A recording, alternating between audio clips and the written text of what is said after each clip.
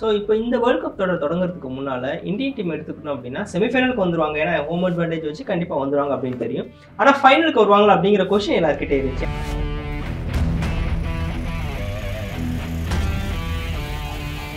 அந்த ஒரு யூனிட் இப்போ பேட்டிங் யூனிட்னு எடுக்கணும்னு the top 4 players. ஸோ இப்போ நியூசிலாந்துக்கு அகேன்ஸ்டாக செமிஃபைனல் அப்படின்னு பார்த்தா நம்ம எல்லாருக்கும் 2019 அந்த கடைசி ஒரு ரன் அவுட் தான் வந்து ரொம்ப ஞாபகத்துக்கு வரக்கூடிய ரொம்ப சோகத்தை கொடுக்கக்கூடிய விஷயமா இருக்கும் ஐசிசி நாக் அவுட்ஸில். அதே மாதிரி பவுலர்ஸ் வந்து பும்ராவாக இருக்கட்டும், ஷமியாக இருக்கட்டும், யார் வேணா இருக்கட்டும், அந்த 5 பவுலர்ஸும் they have done an excellent job.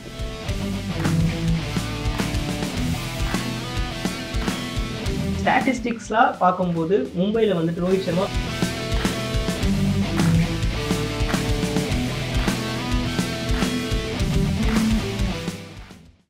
ஒன்னிண்டியா ஹவுசட் நேயர்களுக்கும் வணக்கம். இந்த வேர்ல்ட் கப் தொடர் கிட்டத்தட்ட முடிவுக்கு வருதுன்னு சொல்லிடலாம். செமிஃபைனல் போட்டிகள் எல்லாம் தொடங்க போகுது. இன்னைக்கு தான் லாஸ்ட் லீக் போட்டிகள் நடக்குது. இந்த வேர்ல்ட் கப்ல வந்துட்டு எதிர்பார்ப்புகள் எந்த அளவுக்கு போயிருக்கு, இந்தியாவோட பெர்ஃபார்மன்ஸ் எப்படி இருக்குங்கிறத பத்தி நிறைய விஷயங்கள் நம்ம இடையே பேசுறதுக்காக ஐசிசியில் வந்துட்டு ஐசிசி ஏஷியாவினுடைய அம்பையரா செயல்பட்டு வரும், அதே போல ஐசிசி ஏஷியாவினுடைய அம்பையர் மென்டர் எஜுகேட்டர்னு பல பதவிகளில் இருந்தவரும் ஒமன் கிரிக்கெட்ல கிட்டத்தட்ட 37 வருஷம் வந்து வேலை பார்த்த ஒரு அனுபவம் இருக்கக்கூடிய சீனியர் அம்பையரா வேலை பார்த்தவங்களும் ஸ்ரீனிவாசன் அவர்கள் நம்மோட இருக்காங்க. அவங்க கூட பேசலாம். வணக்கம் சார். வணக்கம். ஸோ வேர்ல்ட் கப் வந்துட்டு லீக் போட்டிகள்லாம் முடிவுக்கு வந்துருச்சு ஆல்மோஸ்ட் நம்ம எதிர்பார்த்தபடி.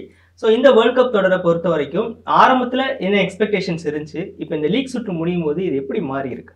ஓகே, அதுக்கு போகிறதுக்கு முன்னாடி I would like to thank you and all your team இந்த ஒரு ஆப்பர்ச்சுனிட்டி கொடுத்ததுக்கு வெல்கம் சார். மிக்க நன்றி.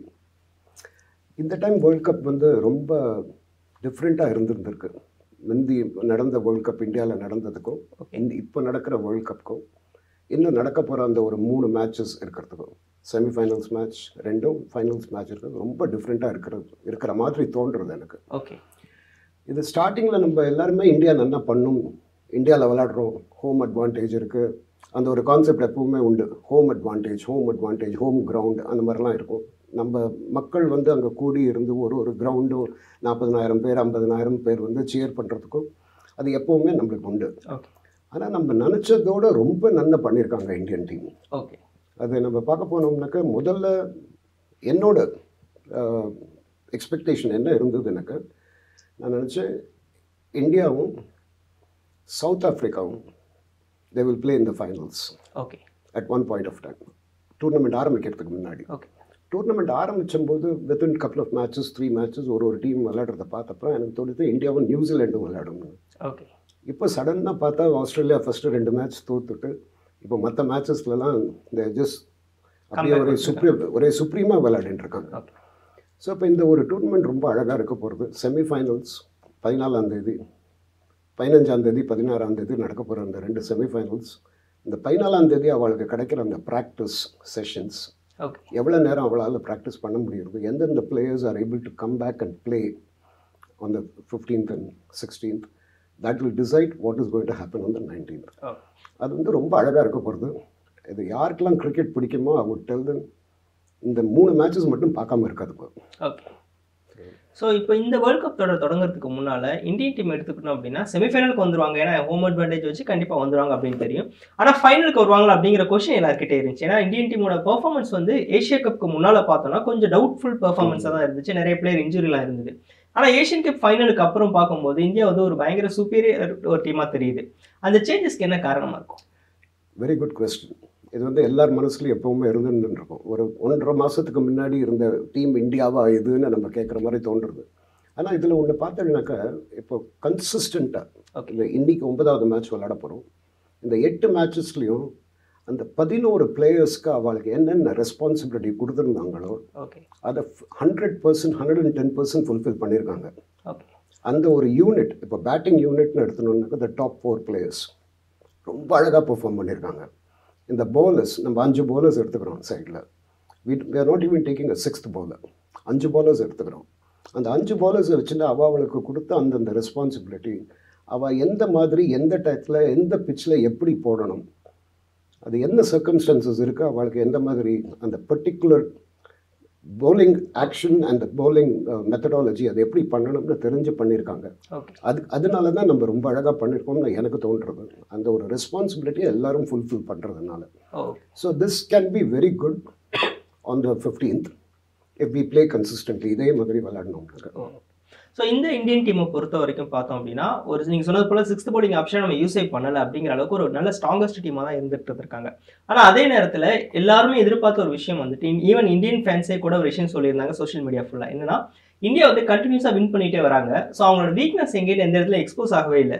நமக்கு வந்து ரொம்ப வருஷமாகவே வந்து இந்த நாக் அவுட்க்கு மோசமான ஒரு சம்பவம்லாம் நினைவுக்கு வருது. அந்த இடத்துல வந்து நம்ம வீக்னஸ் எக்ஸ்போஸ் ஆகிடக்கூடாது.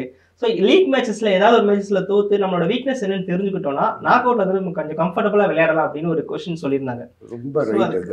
இப்போ south Africa தோத்தாங்க, they are still in the semi-finals. அவளுக்கும் இப்போ ஃபைனல்ஸில் வரதுக்கு ஆப்பர்ச்சுனிட்டி இருக்குது. New Zealand தோத்தாங்க, Australia தோத்தாங்க.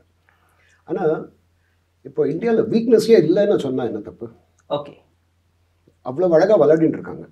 நம்ம ஒரு இடத்துலையும் நம்மளை ஒருத்தரும் சேலஞ்ச் பண்ணி நம்ம தோக்குற மாதிரி இருந்துட்டு நம்ம ஜெயிச்ச மாதிரி அந்த மாதிரிலாம் இருக்கவே இல்லை.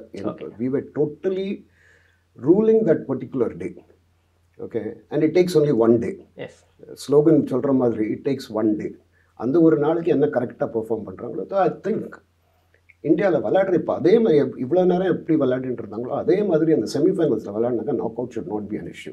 ஓகே, ஸோ இப்போ இந்த நியூசிலாந்துக்கு அகேன்ஸ்டாக செமிஃபைனல் அப்படின்னு பார்த்தாலே நம்ம எல்லாருக்கும் 2019 அந்த கடைசி ஒரு ரன் அவுட் தான் வந்து ரொம்ப ஞாபகத்துக்கு வரக்கூடிய ரொம்ப சோகத்தை கொடுக்கக்கூடிய விஷயமா இருக்கும். ஐசிசி நாக் அவுட்ஸில் நிறைய தடவை நமக்கு நியூசிலாந்து வந்து நிறைய அப்செட்ஸ் கொடுத்துருக்காங்க. இப்போ இந்த மேட்ச்சில் வந்துட்டு நியூசிலாந்து இந்தியா வின் பண்ணணும்னா என்னென்ன விஷயங்கள் வந்து இந்தியா சரி பண்ணால் கரெக்டாக வின் பண்ண முடியும் அப்படின்னு சொல்லுவீங்க? நான் இப்போ சொன்ன மாதிரியே இந்தியா வந்து இவ்வளவு நாளாக விளையாடின அந்த 8 மேட்சஸில் விளையாடின அதே கன்சிஸ்டன்ட் பெர்ஃபார்மன்ஸை கொடுத்துட்டு இன்னும் ஒரு 5% 10% improve பண்ணாங்கனாக்கா in all areas, fielding mainly, catches, catches win matches சொல்ல போனோம்னாக்கா அந்த ஒரு சேயிங் இருக்குது அந்த காலத்துலேருந்து. ஸோ அந்த கேச்சஸ் எடுக்கிறதும் ஃபீல்டிங்கும் இந்த ரெண்டுத்தையும் கொஞ்சம் இம்ப்ரூவ் பண்ணாங்கிறாங்க. நம்ம batters are already doing a very good job. ரொம்ப அழகாக பண்ணிட்டு இருக்காங்க இந்த டாப் 4 பேட்டர்ஸ். அப்படி அவங்களும் நல்லா பண்ணலனுக்கு நம்மளுக்கு நல்ல ஸ்ட்ரென்த் இருக்குது. ஒரு 8 டவுன் பேட்ஸ்மேன் வரைக்கும் ஸ்ட்ரென்த் இருக்குது நம்மளுக்கு. அதே மாதிரி பவுலர்ஸ் வந்து பும்ராவாக இருக்கட்டும், ஷமியாக இருக்கட்டும், ஆர்வனாக இருக்கட்டும், அந்த 5 பவுலர்ஸும் they have done an excellent job. இப்போ குல்தீப் வந்து அவர் தான் டாப்பாக இருப்பார்னு நினச்சோம் நம்ம முதல்ல இந்தியா சர்க்கம்ஸ்.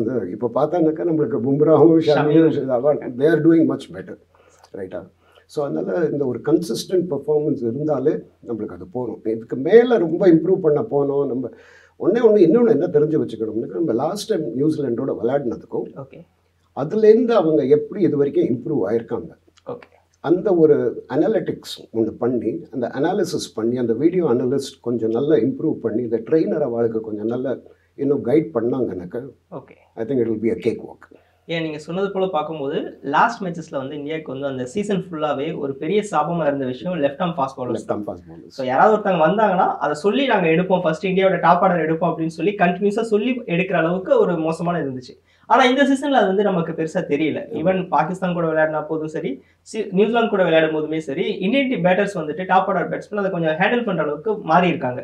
ஸோ இந்த சேஞ்சஸ் வந்து இந்த அளவுக்கு எடுத்துக்கலாம், இது ஃபுல்லாகவே எடுத்துக்கலாம். இது வந்து எப்படின்னாக்கா நிறைய ஹோம்ஒர்க் பண்ணியிருக்காங்கன்னு தான் நான் சொல்லுவேன்.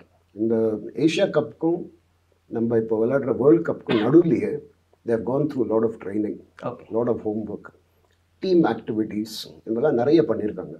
So I think that is helping as. So இந்த டீம் ஆக்டிவிட்டி அப்படிங்கும்போது மற்ற வேர்ல்ட் கப்பில் எதுவும் இல்லாத ஒரு விஷயம் இந்த வேர்ல்ட் கப்பில் வந்து வெளிப்பட்டிருக்கு. டீமுக்குள்ள ட்ரெஸ்ஸிங் ரூமில் ஒரு பாண்டிங் கிரியேட் ஆயிருக்கு.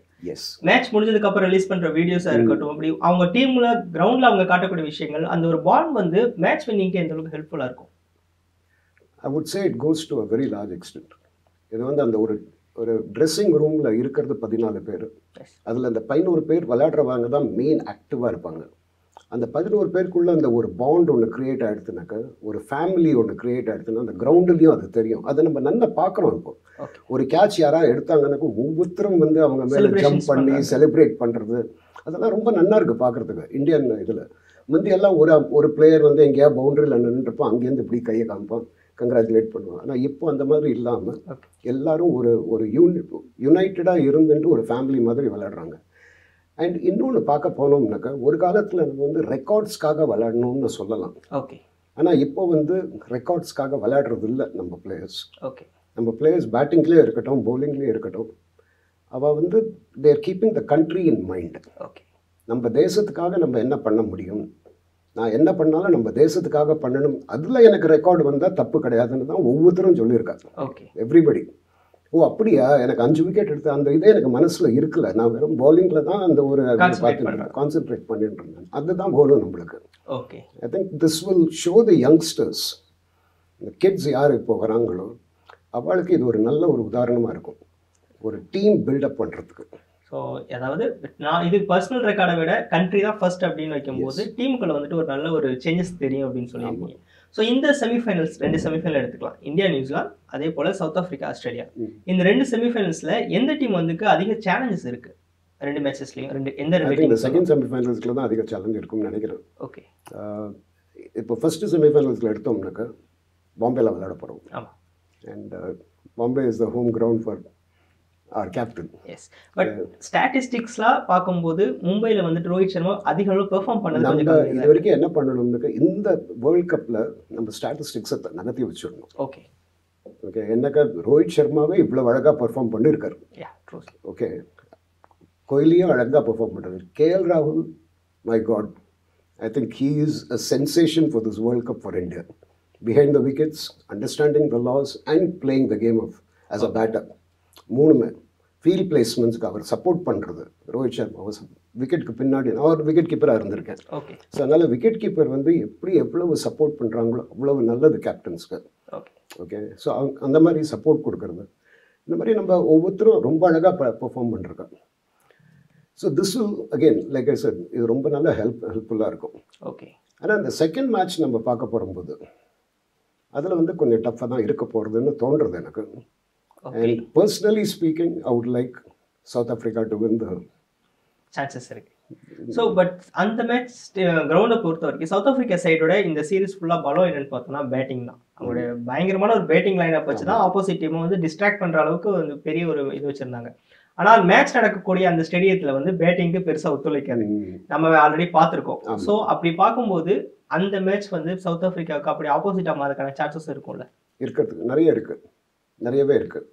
அது வேறு இப்போது அங்கே கூட நீங்கள் பார்த்தீங்கன்னாக்கா தேவ் எக்ஸ்பெரிமெண்டட் இந்த லாஸ்ட் 2-3 மேட்சஸ். வேறு விதமாக ஒரு டாக்டிக்ஸ் எல்லாம் கொண்டு வந்து வேறு ஸ்ட்ராட்டஜிஸ் ஃபார்ம் பண்ணி எல்லாம் எக்ஸ்பெரிமெண்ட் பண்ணியிருக்காங்க.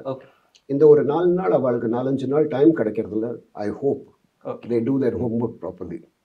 ஒரு ஆஸ்திரேலியன் பேட்ஸ்மேனையும் நல்லா அண்டர்ஸ்டாண்ட் பண்ணிட்டு யாருக்கு எந்த டயத்தில் எப்படி பவுலிங் போடணும், யாருக்கு ஆஃப் சைடில் பிச் பண்ணணும், யாருக்கு நிறைய யாக்கர்ஸ் போடணும், யாருக்கு எந்த டயத்தில் பவுன்சர்ஸ் போடணும், இதெல்லாம் அழகாக தெரிஞ்சு வச்சுட்டு அந்த மாதிரி பவுலிங் பண்ணாங்கன்னாக்கா. அதே மாதிரி ஸ்பின்னர்ஸ் வரும்போது ஸ்பின்னர்ஸ் எந்த டயத்தில் ஒரு ஸ்பின்னர் உள்ளே கொண்டு வரணும், அது பவுமா அழகாக பண்ணிட்டு இருக்காரு இவ்வளோ நேரம்.